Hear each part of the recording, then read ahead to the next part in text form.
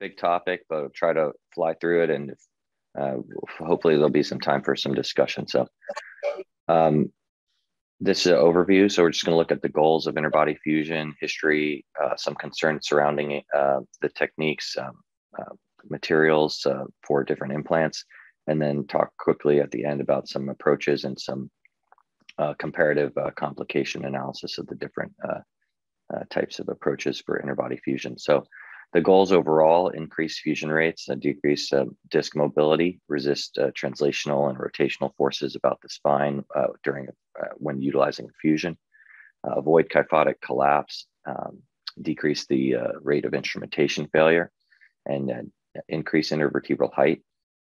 This includes maintaining a foraminal height, and this can be indirect decompression technique with laterals or A-lifts, and improve segmental stability and alignment of the spine when you're looking at deformity correction in particular. In 1944, Briggs and Milligan first described the posterior lumbar interbody fusion, or a PLIF, and it was a round peg placed in a round peg of bone placed in the interbody space after disc removal. In 1953, Cloward began using allograft for this type of procedure, and it still remained unpopular due to technical difficulties and complications through the 50s and 60s. In the late 90s, there was a fair number of folks that started to discuss the PLIF and their results, and started to have better outcomes. And Professor Sook in the late 90s talked about his experience and wrote that the addition of interbody fusion led to higher fusion rates, better correction of deformities, better maintenance of correction, and improved clinical outcomes when compared to posterior lateral fusion alone. But there are issues with interbody grafting. Subsidence in particular is one. Subsidence being penetration of the interbody cage into the adjacent bones. There's a number of researchers who have looked at subsidence for all different types of interbody grafts, and some people have talked about cage mismatch between the end plate and the cage morphology of the sort of the anatomy of the cage versus the end plate. People have looked at the effect of end plate destruction on subsidence, and then they've also looked at different types of materials and sizing of the cages. This was one study in particular that's more recently looked at cervical cage morphology and material and substrate density on the effect of cage morphology, or sorry, on the effect of cage subsidence. And overall, the results showed that they compared a lower density foam and a higher density foam as the substrate, so to sort of replicate osteoporotic or more healthy bone. And when you look at this graph, the lower density foam had much higher rates of subsidence overall when compared to high density foam. And then cage size also had a fairly large effect on subsidence. So the larger cages in the higher density foam had better rates of subsidence. So materials, autograft has been the gold standard. Structural allograft has also been used, and more recently, synthetic cages such as PEEK and titanium are being used. Drawbacks of autograft obviously is surgical site morbidity, operative time, and limited supply of autograft. And there's drawbacks of other cages as well. In the synthetic arena, there can be increased cost with these cages. Obviously, they're more expensive than autograft. And when you're looking at PEEK and other materials, there can be some differences in biological activity that need to be thought about. So for PEEK, the advantages of PEEK are that it's inexpensive, radiolucent, and has a modulus of elasticity that approximates cortical bone. There's some disadvantages, and we'll talk about this as well, as the material doesn't integrate into bone very well, and there can be a fibrous layer of tissue that forms around the bone, and this can lead to pseudarthrosis and migration of the implant. Titanium, it has more biologic activity, promotes osteogenesis and healing of the bone onto the cage itself, has sufficient strength in their physiologic loads, but it is it can lead to increased subsidence, secondary to higher modulus of elasticity, and it can also be obscuring of your radiographic evaluation of not only the fusion, but the other areas of the bone you're trying to look at. So there are new surface treatments as well as 3D printed cages. So surface coating of PEEK implants with titanium. This can improve bone formation onto and integration onto the cage. You can maintain your modulus of elasticity with the PEEK, but have better surface integration of the bone onto the implant. But but these implants have also had issues. Some of them have had weak surface interfaces and can fracture on implantation, and there can be also wear debris that can occur. 3D printed we'll talk about, but it has a porous 3D architecture that promotes not only ingrowth and on-growth of the titanium implant, but because of the 3D printed architecture can improve the biomechanical features of the implant as well. So just looking at some sort of real early work when looking at titanium, this was a study published in the early 90s looking at smooth versus rough textured or even porous coated titanium, and looking at the effect of osseous integration. And basically, they cultured osteoblasts from these different types of surface, titanium surfaces. And they found that osteoblasts cultured on the rough textured and porous coated titanium regions exhibited much higher rates of bone specific extracellular matrix synthesis and subsequent mineralization compared to osteoblasts that were taken off of the smooth areas of the titanium. And then this is another early paper looking at the effect of grit blasting of the titanium surfaces, and showing that this provides much higher ability to resist shear forces when compared to smooth titanium. And going forward, I'm just going to skip through for the sake of time so we can talk about some other stuff. But porous PEEK is also available, and that's trying to basically improve the interface of bone into the implant. And then this is a paper that was published about a titanium coated implant, titanium coated PEEK implant. And they compared it to PEEK alone, and did show that the histology on their analysis showed newly formed woven bone tracked along the surface of the titanium into the aperture of the device. And the PEEK interface presented the typical type of fibrous tissue that you'll see. I'll show you here on this picture, excuse me. But this is more of a more common of a PEEK implant, where you have a fibrous sort of layer around the bone and the implant on histology. And this is actually showing a 3D printed titanium implant, and we'll get to that in a second. But so let me move on to 3D printed. So this was a study that I thought really was emblematic of 3D printed technology, and they looked at compared it to PEEK and plasma sprayed PEEK and porous coated titanium PEEK, and then looked at fusion at 8 and 16 weeks. I think this was of a rabbit model. And so they basically found no difference in flexion extension and lateral bending and axial compression, but the bone ingrowth and on-growth with the 3D printed cage was superior to PEEK and to plasma coating, and then led to greater stability of the implant. And then PEEK all had fibrous tissue surrounding the implant surface, but the PEEK implants had the most. So I guess we're about 6:40. So I'll move on to the lumbar approaches. We'll kind of discuss different approaches for interbody fusion, risks, complication, and then we'll kind of do some talk about comparative analysis of them.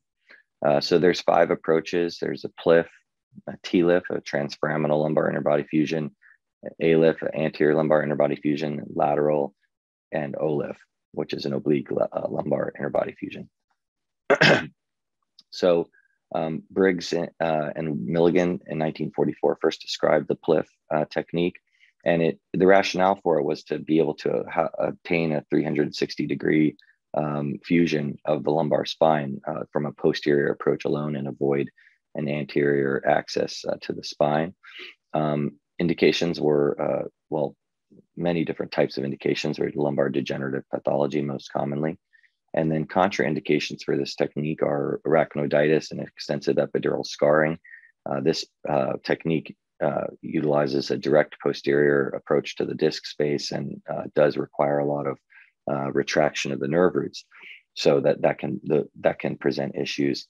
The other potential problems associated are if you have severe disc space collapse or severe ankylosis, access to the disc space is impossible. So that can be problematic. But again, the advantages are full visualization of the posterior aspect of the spine, nerve roots, etc., and can have interbody height restoration when compared to posterolateral fusion alone.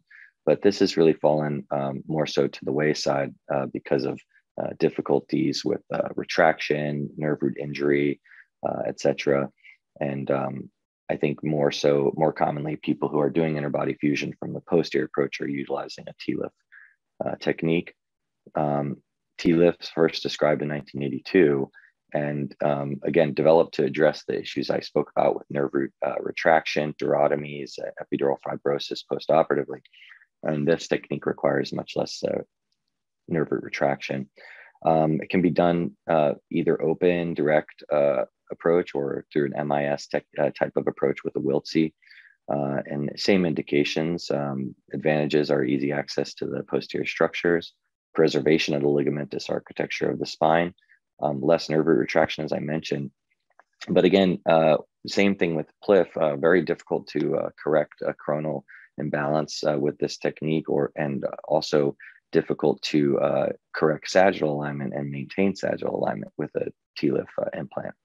And implant preparation can be difficult. Complications with PLIF and TLIF, there can be intraoperative neurologic injuries, that's about 5%, durotomies, 7.3%, and then of course subsidence is an issue as well, 26.5%. So a number of these complications can be associated with any types of interbody techniques, but move on. So next technique for interbody fusion is the anterior lumbar interbody fusion. So this was first described in the 1930s, and it's an anterior retroperitoneal approach, as we all know.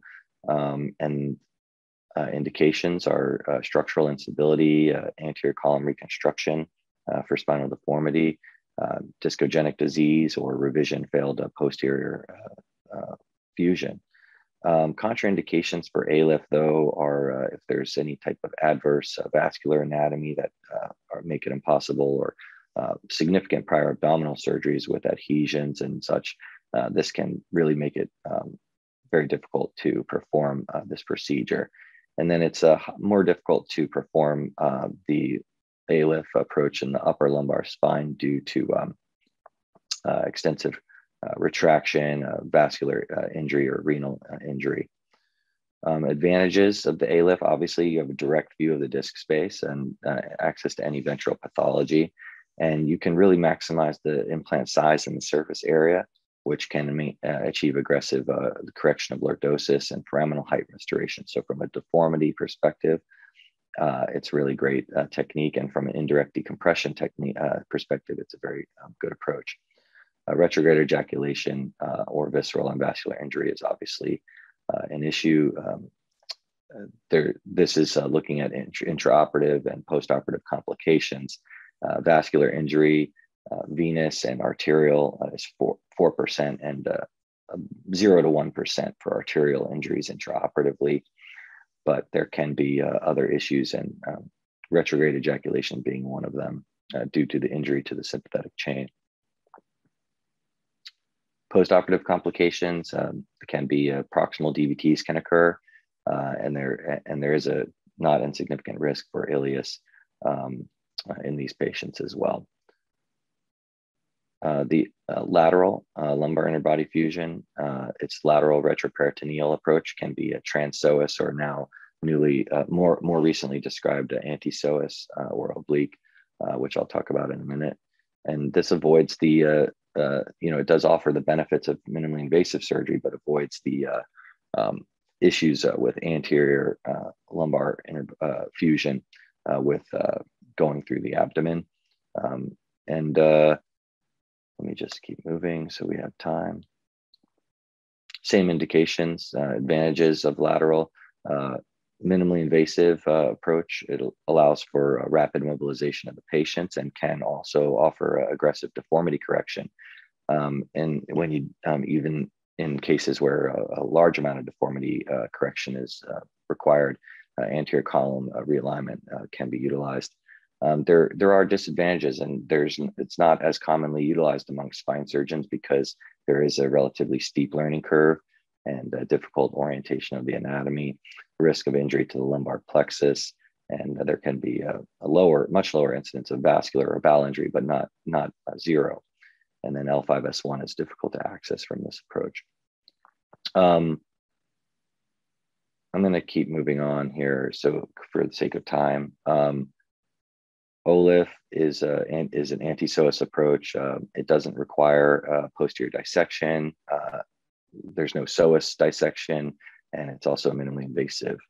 Let me go to complications. So looking at different complication profiles for these approaches, this was an interesting, more recent paper Dr. Walker, one of the former fellows, published looking at psoas and anti-psoas approaches to the spine. And I thought it really kind of highlighted the overall complication profiles for both of these techniques.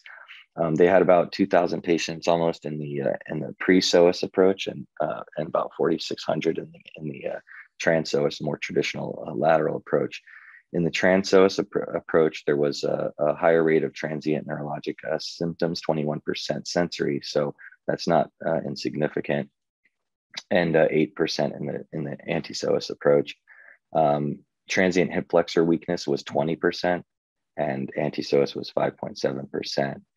Permanent neurologic weakness was 2.8% and 1% in the anti-psoas. So these are sort of good to know, good to have on hand when you're thinking about doing lateral access surgery. Of the non-neurologic complications, major vascular injury was much higher or significantly higher in the pre-psoas technique, which was 1.8%. And we don't really get into much vascular injury in the lateral, in the straight trans-psoas approach, thankfully. No difference in urologic or peritoneal or bowel injuries or ileus, et cetera. With respect to fusion outcomes, they were all similar between the two approaches for fusion and subsidence rates and pseudoarthrosis rates. This is looking at ALIF versus TLIF. This was a meta-analysis really, and looked at basically with fusion rates, there was no significant difference. Vascular injuries higher with ALIF, neurologic deficits, no difference, infection, no difference. But I would argue that a lot of these papers and these meta-analysis don't look at deformity parameters as closely in terms of overall restoration of segmental lordosis, et cetera. This was a comparison of lateral versus all the other techniques. There were the radiographic outcomes were interbody fusion, looking at increased segmental lordosis. ALIF had a decrease in superior adjacent lordosis. Lateral was superior for disc height restoration. And ALIF did show the overall greatest amount of segmental and overall lumbar lordosis correction. This paper, as I alluded to before, is looking at more segmental alignment. Watkins et al. Published this in 2014, looked at 220 consecutive patients and 300 levels performed. And lordosis improvement and disc height improvement was significant in the ALIF and lateral groups, but not the TLIF group. And ALIF was improved compared to the other two with regard to lordosis. all three groups were able to adequately reduce a spondylolisthesis. But I think this highlights the ability of lateral and anterior lumbar interbody fusion to achieve segmental lordosis and deformity correction. So I think I ended mostly on time. I think overall, we have limited comparative evidence to show that one technique is really superior to the other with respect to fusion and clinical outcomes. But I think that the evidence is pretty strong to support segmental lordosis and deformity correction is improved with lateral and anterior approaches.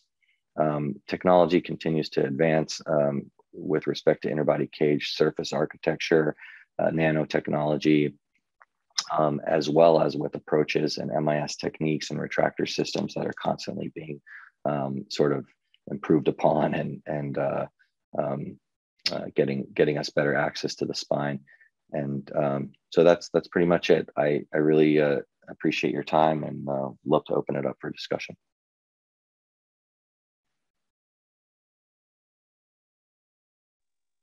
Thanks, Rob. Nice job.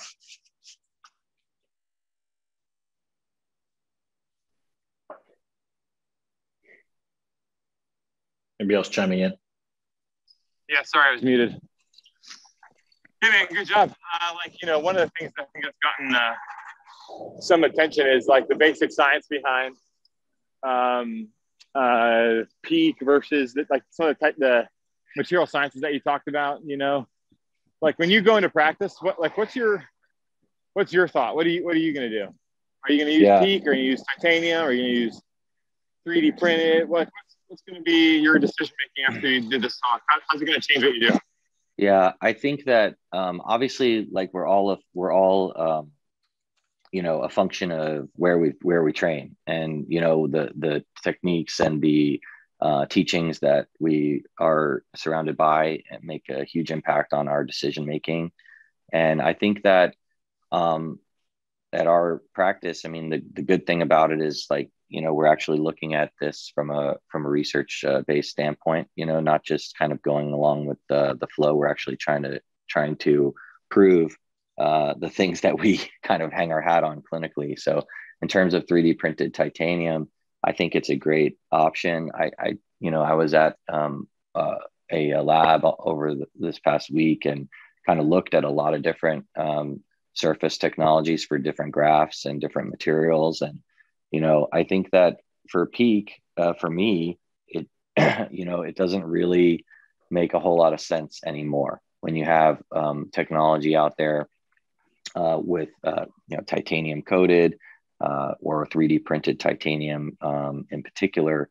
There seems to be enough evidence to support biomechanical evidence and histology evidence to support 3D printed tie as kind of, in my opinion, the better of the materials at this point in time.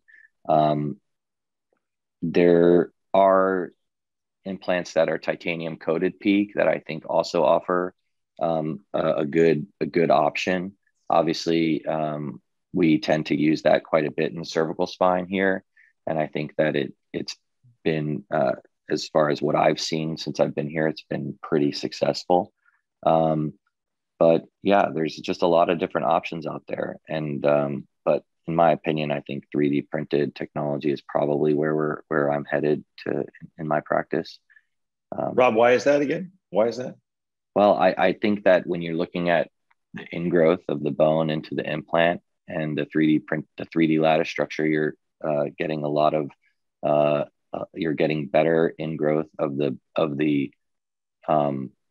bone into the device itself, ingrowth and you know that based on plane radiographic outcome, CT outcome. How do you know that? Well, I'm taking the biomechanical and histology data and translating it clinically. And we have obviously the clinical data is not there yet to really support that, but from the standpoint of looking at the preclinical information that we have available to us, it certainly is fairly compelling. Yeah. Yeah. And this slide in particular is a histology slide from a 3D, looking at a 3D printed titanium device versus a peak. And when you show that and you see the amount of fibrous material around the peak cage versus the amount of ingrowth into the 3D printed lattice structure of the implant, that's fairly compelling. And, and I'm obviously they're looking at, you guys are looking at modulus, the fusion studies and doing all the clinical work. And that's not really robust yet. I tried to find clinical papers on 3D printed cages, and there's not a lot out there. And so all you can do is go off of, combining what you've been taught and what you've learned and looking at this preclinical stuff and sort of take it and go from there. For me personally, the modulus of peak and the on-growth, in-growth capability of titanium being married, plus the radiolucency of the peak, as we do in our cervical cages, for me at least, I think that seems to fix the problem with plain peak for me in a way that I still worry about the stiffness of even a 3D printed titanium cage compared to a peak cage, what that impact has on the bone itself. I'm not sure if there's a clinical outcome difference. I agree with you, radiographic outcome difference. Perhaps there's a more rapid, on-growth capability with the 3D printed titaniums that I haven't been using those, so I don't know. Just asking a question from what you gleaned. Yeah. And the other thing that we didn't discuss too much is just the imaging artifact. So in my practice, in the lumbar spine, it's not as much of an issue, but I did use some 3D printed tie in the cervical spine for a while. And, even regardless of how well they tout, their imaging artifact, it's still an issue. And so that's why I prefer the tie-coated peak in the cervical spine. And I'm going to chime in for the same reason. So when I look at CTs on the 3D printed tie at a year, which I've looked at, I still struggle to confirm that there has been growth of bone enough so that I would consider something truly a solid fusion. Now, is that clinically relevant? I have no idea. So I struggle because of the artifact issue, as Hanny points out, because it just obscures some of the bone growth depending on the density of the titanium and so on and so forth. And so I think you're right. The trend towards changing the surface, changing the geometry of the implant, changing the on-growth, in-growth capability of the implant are pushing us to better outcomes. I think that's the key thing for me.